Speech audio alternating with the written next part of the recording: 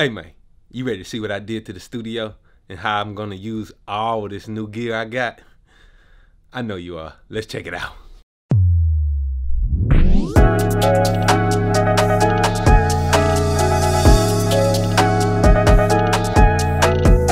What's up YouTube? Welcome back to the channel. I'm Wavy Wayne from Wayne.wav, and if you don't know, this channel is all about helping you to record and mix better and faster. So if you're new to the place, make sure you hit that subscribe button. If you don't do it now, you're gonna do it by the end of this video on my mama. If you already been following the channel, then you know that I have been upgrading my studio. I started off with doing the floors over, laid down some new wood. Look at the wood grain. Oh, peep the shoe game, peep the shoe game. Okay, started off there. Then we went and did some panels, man, with the Primacoustic's London kit. And then I even upgraded my studio desk to the Argosy Halo Plus desk.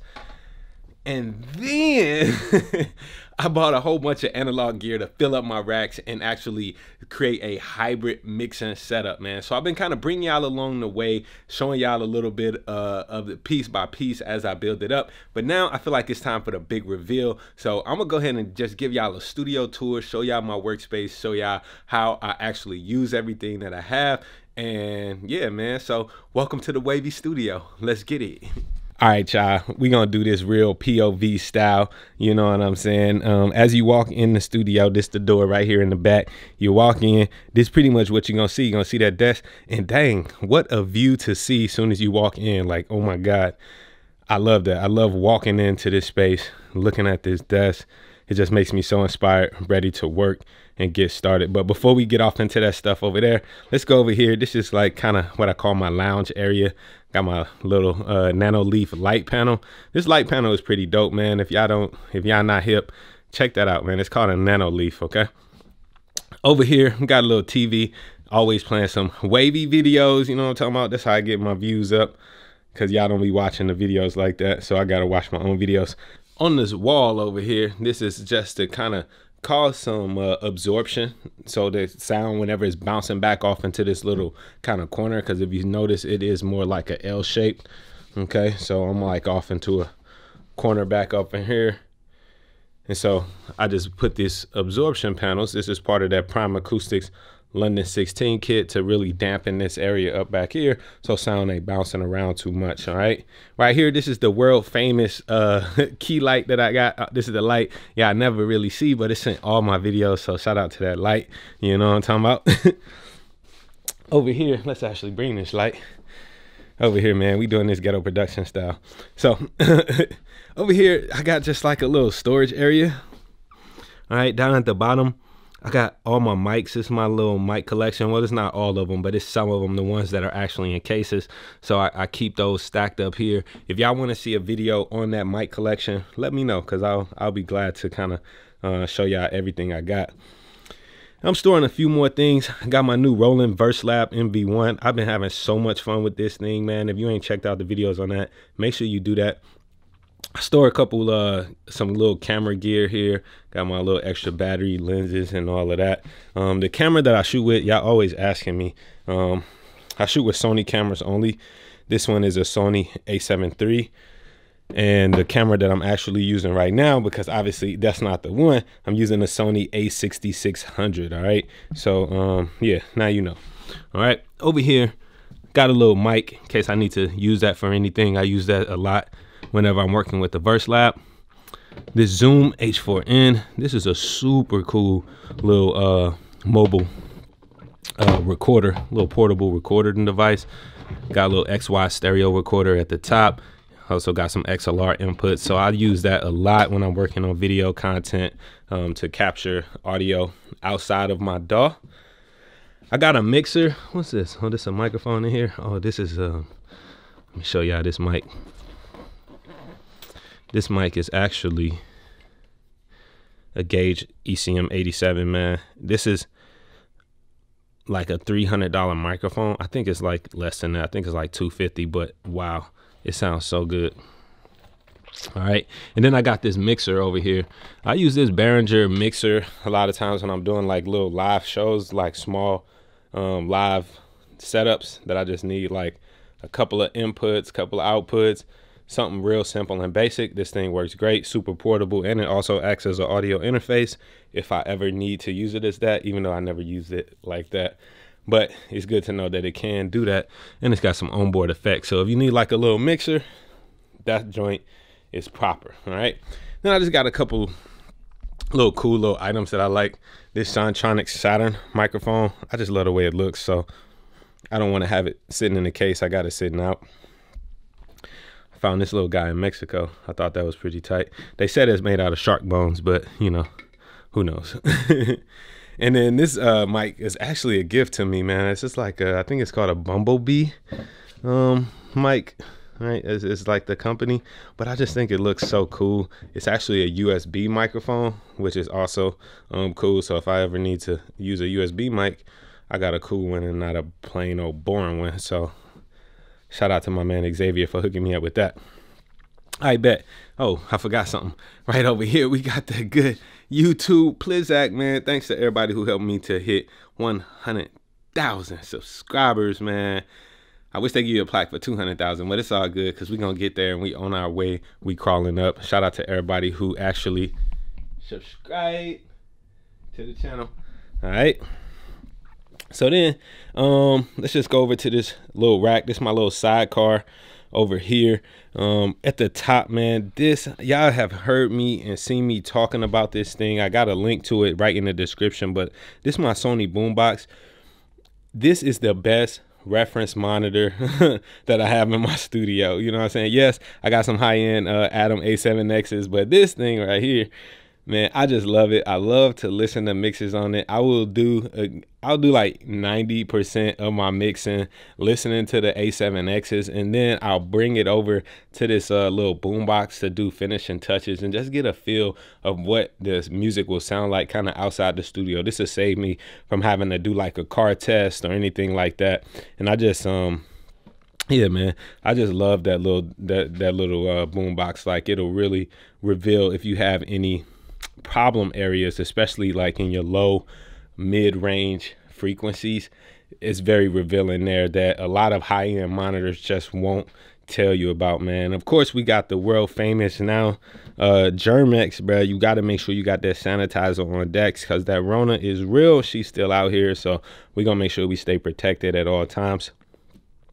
I got my actual, this is a little Flock Audio setup sheet that I use to kind of help me configure my patches and via my Flock Audio patch bay. We'll get to that, but I also keep an Apollo Twin close by just because it's good if I'm using my laptop and I want to do something different separately from using the main computer here. But another reason is that I can actually connect this with the other Apollo interfaces that I have and utilize the additional two DSP cards that are within this device too. So if I'm ever running low and I need to use more Apollo plugins, I can do it like that. Let's come on down to my 500 series chassis, which is bare right now. All I have is just two Shadow Hills mic pre's. I really want to know what y'all think I should get next to fill this thing up. I've been thinking about a couple of the double wide retro instruments, tube compressors, but let me know, man, what are y'all rocking in y'all 500 series racks? These are a couple Shadow Hills mono gamma mic pre's. I love using these for recording, obviously, because they are super dope as mic pre's, but they also work great to just run a mix through and get that transformer sound that they have in them, man. So you can choose between nickel or steel transformers. They also have a discrete transformer as well, but my favorite is that nickel, man. I put that on something and it just fattens it up. So I'm using a Rupert Neves Design R6 chassis. And then down below here, we got my old Mac Pro trash can. This thing is super powerful, even though it's shaped a little weird. And you see it's got like a cable mesh coming up off of it because, you know, that's how Apple designs stuff. But they actually, I found that they have a rack unit that I can put this sideways and it'll lay in there. And I can just put that in my rack. I saw it on Vintage King, so I might just have to go ahead and add that to the studio sometime. Hey man, I want to give a big shout out to Roland for sponsoring the channel and helping me to continue to bring y'all some dope content. I have been having so much fun using my Roland VERSELAB MV1. It's gotten me back into producing, making beats, making songs, and having a good time doing it without even having to use any DAW. I literally can set this joint up in my bedroom and just start making music. If you're watching this video while the giveaway is still going on, click the link down in the description below so you can win your own Roland VERSELAB. So now let's move over to the first little sidecar on my desk, man. Let's check out this desk, man. This is the Argosy Halo Plus studio desk. Super solid, sturdy. It's the perfect size, perfect fit. I couldn't be happier with this purchase of this desk, honestly, man. The Argosy Halo desk is just made, it's made in America, and it's a nice desk for sure. But yeah, let's get started. I guess let's start at the top and work our way up. So of course, the Atom A7X studio monitors, those are like my main stains right there. You know what I'm talking about? Not those stains right there on the wall because I glued some stuff on the wall. I'm talking about these actual monitors. They're just great, especially paired with the Atom T10S subwoofers. Yes, I always rock 2 subs. You just gotta know, man. You gotta know to know. Don't wait until you're old to switch over and get you a second subwoofer at all right? But I love the A7Xs. I got a full review video on those as well. And I've been rocking with these Mackie HR824s not too long, but just recently. So I have an actual review video coming up on those. So I'm kind of learning them, testing those out. But I think they're some pretty dope monitors as well. To actually control all my monitors, I'm using the PreSonus Central Station. You can check that out right here. This is a rack mounted monitor controller. Allows me to select all my inputs and speaker selects. The dope thing is though, is that it has this little remote. So I don't really ever got to touch anything on that rack unit. I do everything via this remote. You know, switch between speakers A, B. C is the sub, A is the Atoms, B are the Mackies, and again C is my sub. So whenever I'm working, I can just easily switch between those, turn the sub on, turn the sub off, rock with the B set, turn the sub on, turn the sub off. It even has a talkback feature as well, and I like this because you can hook up one of these, a little foot switch, and you can activate the talkback. Yeah, I'm just really showing off my Jordans. You can activate the talkback by using your foot switch. That way you can keep your hands on your mouse and not in the keyboard and not have to worry about going back and forth on that. So speaking of a mouse, I love this mouse, man. The Logitech MX Master 3. This is my favorite mouse. It's just so ergonomic, fits in the hand perfectly. You only got to move so much. It's so sensitive. Like you do a tiny little movement and you can be halfway across the screen. It's got the horizontal scroll, which a lot of mouse don't have. And then it also have the vertical scroll, you know, which everybody got that. But I love that mouse. And I also love this keyboard too. This is a Logitech keyboard too. And the dope thing about this keyboard is that it's actually solar powered and wireless, you know, super thin. It's got little feet to prop up if you like to prop it up. I don't really like it like that though. But it's solar powered. And even though I don't have any windows exposed in here, I covered all my windows up to keep the sound out and everything. It actually can charge off of regular light, like the lamp light. So as long as I have some type of light on in the studio throughout the day, then this thing will charge up. It's never died on me. It's been like over 2 years almost since I had this thing. So that's a little gem for y'all right there. And this mouse is also wireless too, but it charges up via USB, but it lasts for at least a month at a time before you have to charge it up. So let's get back over to this Rizak, racks on racks on racks. So in this rack I have you see that Teletronics, what that say, LA2A baby. Nah, this ain't no knockoff. This is the real deal LA2A. Not a clone. This is not a clone. I repeat, this is not a clone. All right, so that's my LA2A. I love using that for recording, obviously, when I'm recording vocals, but I also like it when I'm mixing. if I'm actually mixing a vocal, I can actually route it out of my Pro Tools system and then route directly through here to compress the vocal and then put it back in Pro Tools, man. So I do the same with the distressor compressors too. They're great for recording and mixing. And a little vocal chain that I really like to use recently has been coming from the Focusrite ISA 430. All right, so this is, we trying to jumping over here. My Focusrite ISA 430. This is a whole channel strip here, producer pack. So it has preamp, has compressors, EQ, filter sections, everything that you would need on a channel strip. So I like to just use the preamp on here, and then because it's super clean, and then come and hit it with the LA2A and then finish that signal off with a distressor for when I'm tracking vocals, and then go into my converters. Wow, sounds really, really good like that. So I really been rocking with that. This little baby right here is my new boo. This is the Neve 8816. And wow, she sounds so good, looks good.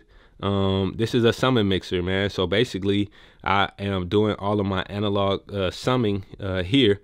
Instead of just mixing completely in the box, I'm getting some of that good Neve summing sound on my mixes.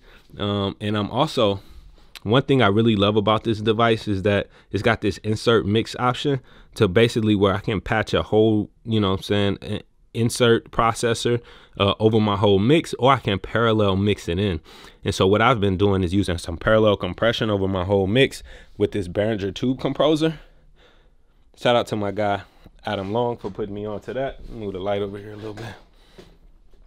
Yeah, but this Behringer tube composer by itself, it is a pretty crappy, cheap compressor.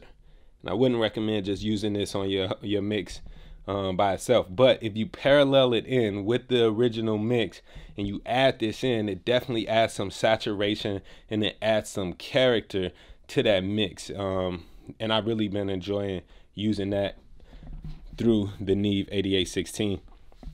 And it also has this wide control, this little width option that gives me like some mastering grade level widening on my mix. And the mixes are just super fat, super big, a lot of depth, all by using this Neve. That's what's really adding that to my mixes lately. So yeah, man, getting out the box for me has been, it's been good, because it's like a lot of stuff that you just can't get in the box that you can get out the box. So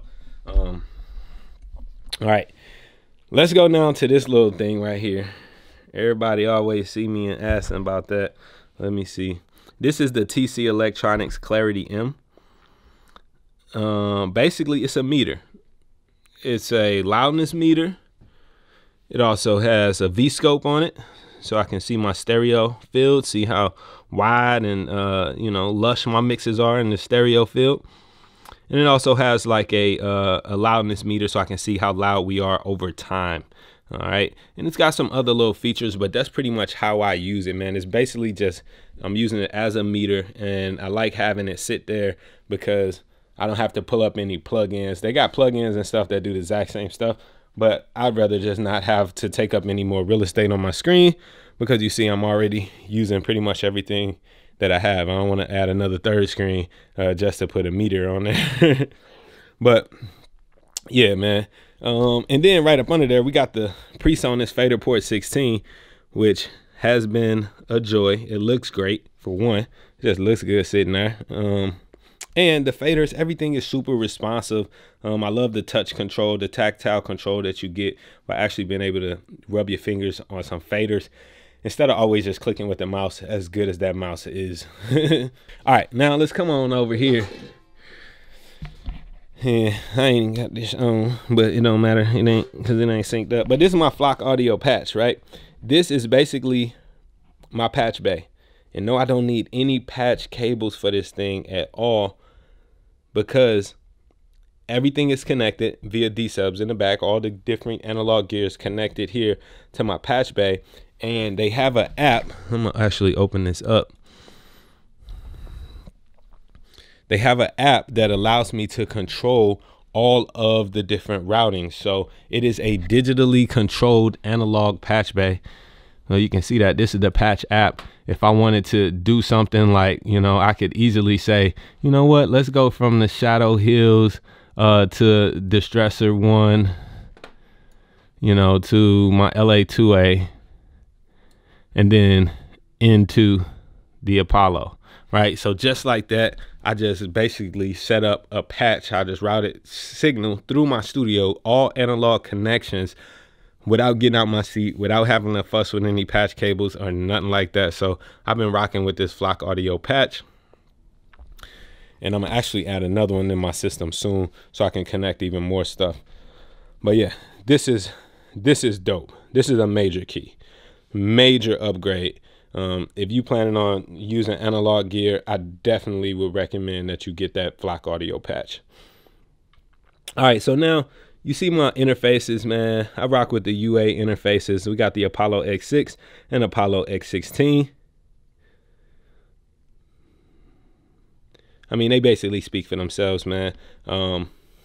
Yeah. What can I say about it? So I basically use the X6 as my main monitoring paths, right? I use those outputs as my main monitoring paths, and it also has a couple of preamps on there, right? It's got the unison preamp, so if I need to use those, I can use those as well. The X16, I primarily use that, and you see I still got the tape on it. Still got to keep that new plastic on there. I primarily use that as getting signals in and out to the Neve 8816. This got 16 inputs and outputs. That's got 16 inputs. So it makes sense for me to use that primarily for that purpose. And then we already kind of went over this Behringer tube composer and the Focusrite ISA 430 producer pack. But we ain't really go over these. Ooh, these joints are coming soon. These are the Wavy 1 studio isolating headphones, man. Yes, these are great for recording. See, we got that little red touch in there, man. These are super great for recording, and they also work well for mixing. They are true and accurate to sound, all assembled right here in the US of A. Quality products with a guarantee. And that, you know, the best thing about it, honestly, for me, is that they have passive attenuation. So when you put these on, it's like you going into a different world. You see how they built to really block out the outside noise, but it also doesn't let noise get out either. So while you're recording, if you ever having a problem with headphones bleeding into your microphone, this will help that problem, man. And that's why we designed these the way we did. All right, so those are the Wavy 1 isolating studio headphones, and really I think that's my studio. All right, let's see the chair. The chair wanted to get in the way, so let's see the chair. All right, this is just some little gamer chair that I got from like Office Max. Honestly, it's not the most comfortable chair. It looks cool. I got the pillow on the back because I don't really like that thing sitting on my neck, pushing me up too forward. But yeah, I'm probably gonna get a different chair, man, because forget this chair.